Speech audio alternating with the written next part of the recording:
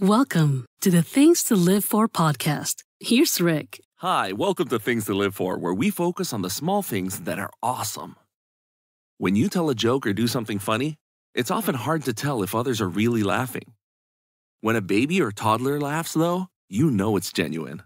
There's nothing quite like the laugh of a tiny little person.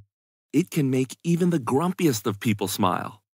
When you make a very young child laugh, you know that it's the real thing. They're laughing because they are truly amused. They're not doing it out of obligation, like when a teacher, a boss, or a client tells you a bad, corny joke. They're not even laughing to decrease the tension in an uncomfortable situation. It's not a pity laugh to humor someone who sadly thinks that they're funny. Nope. When those little humans laugh, there's absolutely no faking it.